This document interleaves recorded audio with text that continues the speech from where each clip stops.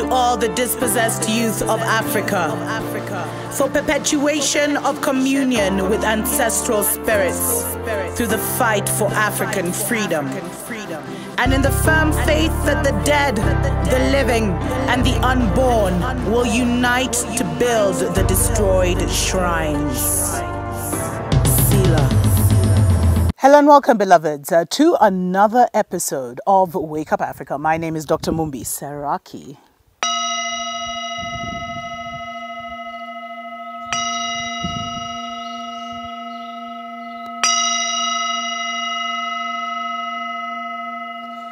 Sending you so many positive vibes, beloveds. We've started doing this just to clear the atmosphere, because really now the war has moved to the air, to communication, to the narrative. And so there's a lot of attempted interference, etc., either on my end or your end. So that's just to clear all that stuff, clear all the lower vibes, so that we can have, we can reason together, beloveds.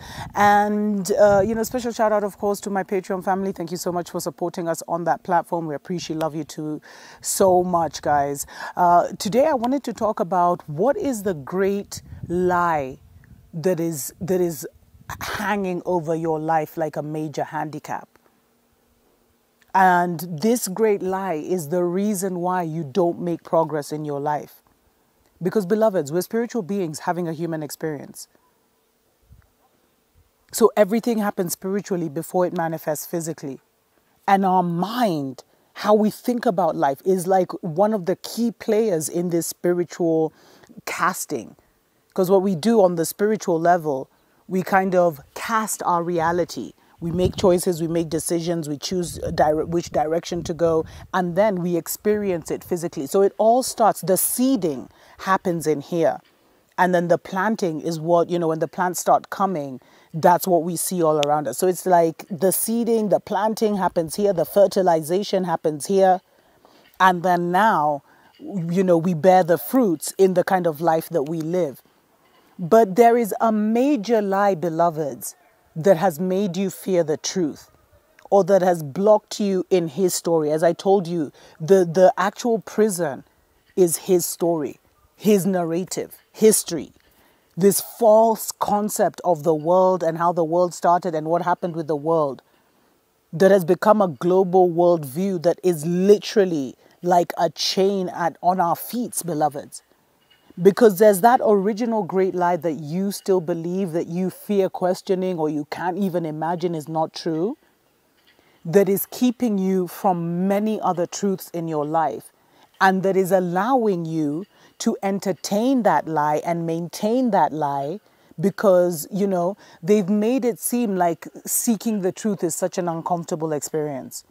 Beloveds, the first step in your full and total liberation to create your own narrative, in your full and total mental liberation, is to identify what that great big lie over your life is, and then to break it, to do whatever it takes.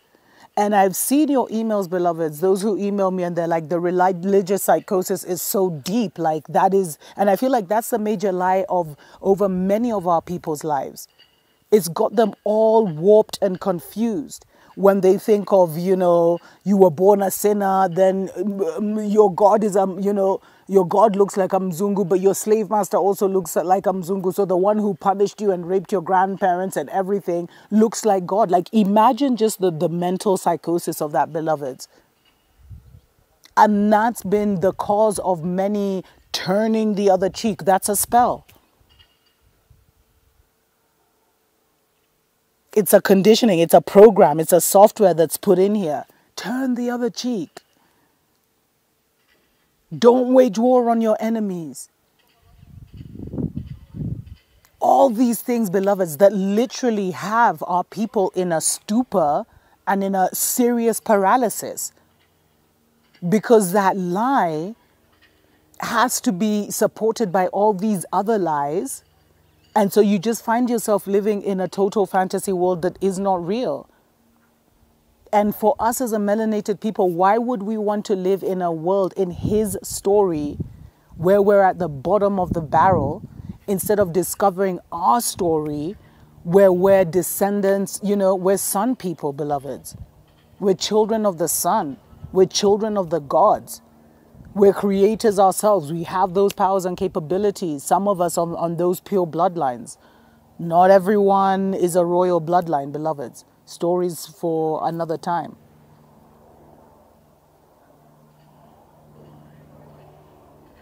But his story and this thing of belief, and you see the thing they did is they tied belief to our emotions.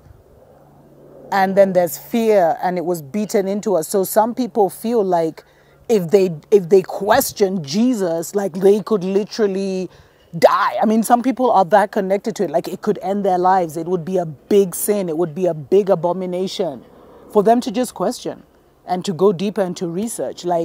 And that's a stronghold over your life. These are the principalities. Collectively, as a melanated people, especially on the continent, this spell that was cast on us, that we came from monkeys, that we're the ones who, all disease originates from Africa, every bad thing, we're the dark continent. The fact that we have never taken seriously correcting this narrative, it doesn't matter what the Mzungu thinks, but it matters how we think and perceive ourselves, and this is what they've played with. And they're still the major publishers. I think over 5,000 different news, TV, radio, news are owned by 5 companies, all owned by Babylon. That's why you see there's a global narrative. There's a propaganda across the world where it will even hit Africa because they even own, national TV stations here. And they're the ones who had all the posh Babylon shows and everything, all the modern stuff, all the modern music, so they attract big crowds. And then they can literally tell our people what the news in their own country is. A lot of us are not even telling our own people our own news, beloveds. It's all scripted and programmed to fit and drive the agenda. And, it's so sad because here in Kenya, there was a massive move to get all these vernacular, TV stations and everything. So every tongue now has their station.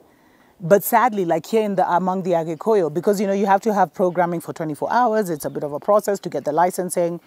So our Agikoyo, the most popular Agikoyo station, TV station, now features Indian romance and Indian movies, which show them doing their Indian rituals and their Indian gods, worshipping their Indian gods. So there's actually a very real concern among our elders that these things that we thought would expand the vernacular and expand our culture are actually being used now again as brainwashing tools, because they're now exposing even the grandma or the child in the village who doesn't even speak English, doesn't know anything about the Mzungu, to all these other concepts. So it's because we don't take the narrative seriously, beloveds. But you in your own life, what is that big lie that you were told on a personal level? And what is that big collective lie that you believe about our people? Figure that out and break that lie over your life.